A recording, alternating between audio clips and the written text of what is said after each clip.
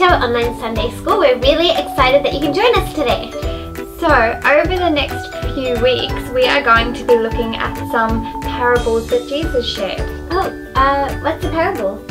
Well, it's a story that has a special and sometimes secret meaning. And often Jesus used them to teach people about the kingdom of heaven and how people who are part of the kingdom of heaven should live. Oh, so does that include you and me? Yeah, it includes you and me. And it also includes you kids, anybody who's part of God's family.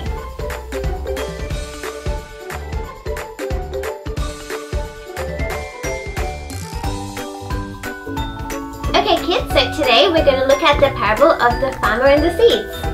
Oh, that's the one about the farmer who sows the seeds on the different soils? That's the one. So let's check out this video to see the full story. Stories of the Bible. The parable of the farmer. This is Jesus. Heyo! Who is the Son of God and the Savior of the world. While Jesus was on earth, he taught everyone about God's love. He healed many people from their sickness, performed many miracles like calming storms, and even raised people from the dead.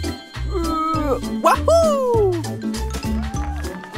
One day, Jesus went and sat beside the sea. A great crowd gathered around him.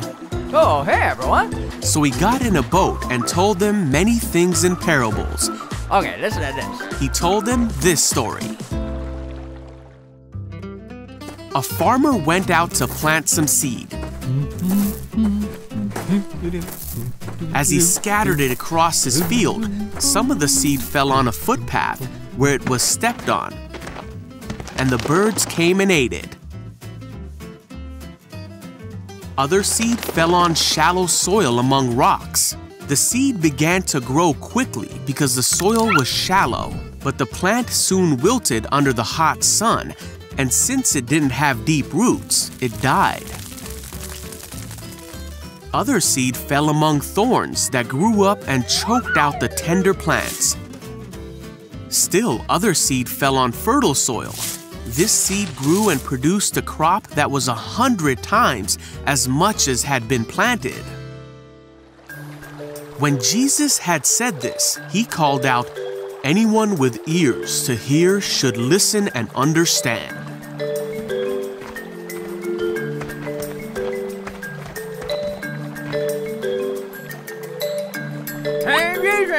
Yeah? Later, the disciples came to Jesus and asked what this parable meant. Jesus said, "The farmer plants seed by taking God's word to others. The seed that fell on the footpath represents those who hear the message, only to have Satan come at once and take it away.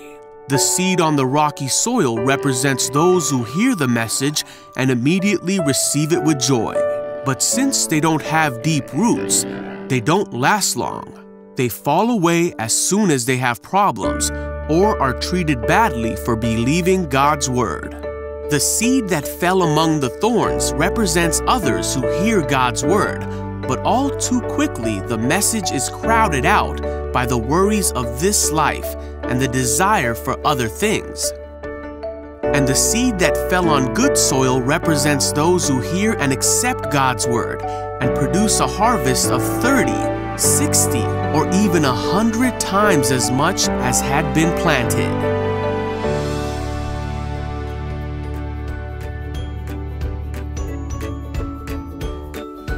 Wow, that video explained the parable really well.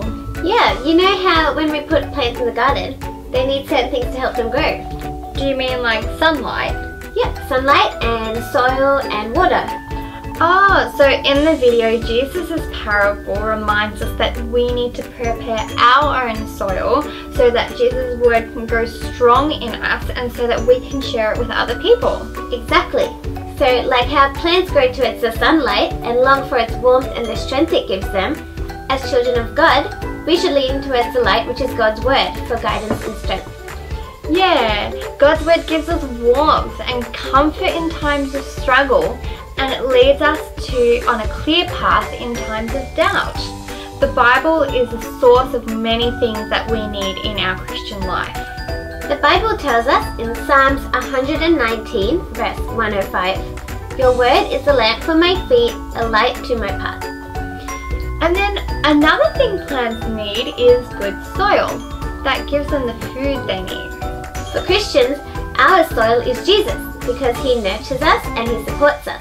And he also gives us a place to extend our roots safely. And again, the Bible tells us this in John 15:4. "Abide in me and I in you, as the branch cannot bear fruit by itself unless it abides in the vine. Neither can you unless you abide in me." The third thing that plants really need is water. Yeah, and Christians need water to thrive as well. Like our water is when we spend time with other Christians. Yeah, God doesn't want us to be alone. He wants us to help and encourage each other and to spend time with each other. And again, the Bible tells us this in Matthew 18, verse 20 to 22. It says, "For where 2 or 3 come together in my name, there I am with them." Wow, so as Christians, we need God's word, Jesus living in us, and to spend time with other Christians to help us grow as Jesus' children. Exactly. And you know what? Another part of helping a plant grow is to keep the weeds out of the garden. And that's the same with us in our Christian living. Yeah, our weeds can be things like friends that are bad influences, or getting angry or bitter, thinking bad thoughts, doing the wrong thing, or anything that goes against what the Bible tells us. Yeah, it is so important to make sure we pull out our weeds before they grow too big and strangle the good seeds in our life, like what Jesus says in his parable.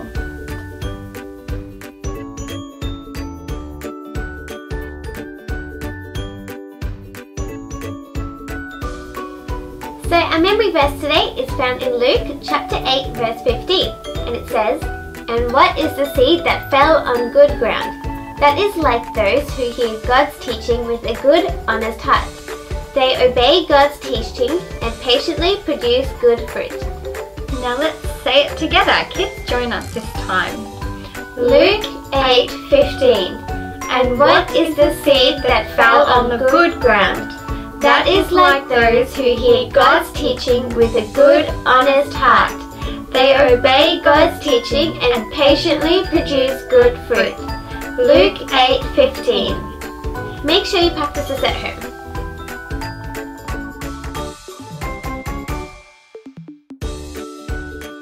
Kids, we are going to do an activity to help us remember the parable of the farmer and the seeds.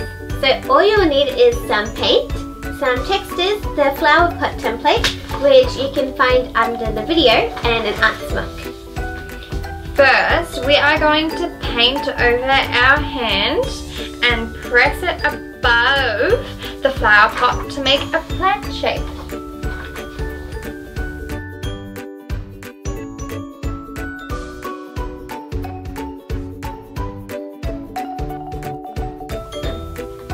So our second step is on top of each finger, we're going to use our fingerprints to make flower petals. So you'll have to paint the one finger for each petal and put it around.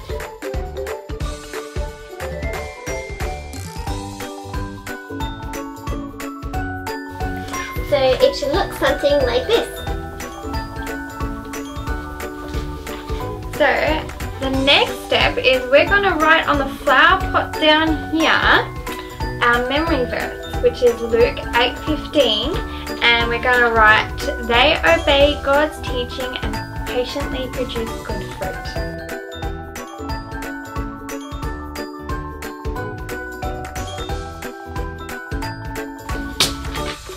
And then you're done.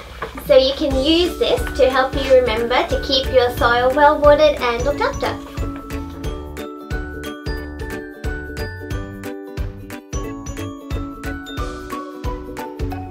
So kids, let's pray together. Dear Jesus, thank you for showing us your way, and thank you that we can know the gospel. We pray for everyone who's watching this today that your word would grow to be strong and fruitful in all of us, and help us to share your gospel with others. In Jesus' name, amen. Amen. So kids, we really enjoyed spending this time with you. And we know it has been a difficult time not being able to see your friends and go out like normal. But we want you to know that we are praying for all of you. And remember that God is always looking after you. And we do look forward to seeing you again when the time is right. But in the meantime, we'll see you here each week.